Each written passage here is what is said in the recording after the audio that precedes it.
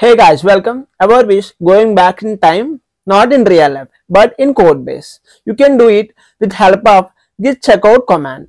Usually people think git checkout only will be used for switching between different branches. If anyone said it only used for switching between branches, I'll say big no, because it also used for switching between different commits. That's where switching between time or traveling back to time in your code base possible. Okay, let me explain a scenario where it will be useful. Let's assume I'm using a future branch which got created from a release branch, and you made some code changes to it.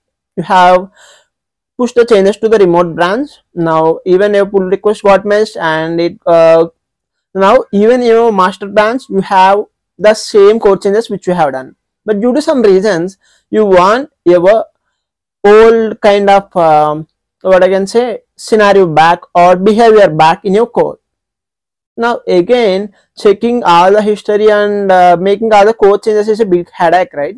Now here what you can do, you can easily say git space checkout space your old commit id, and you will go back to the time.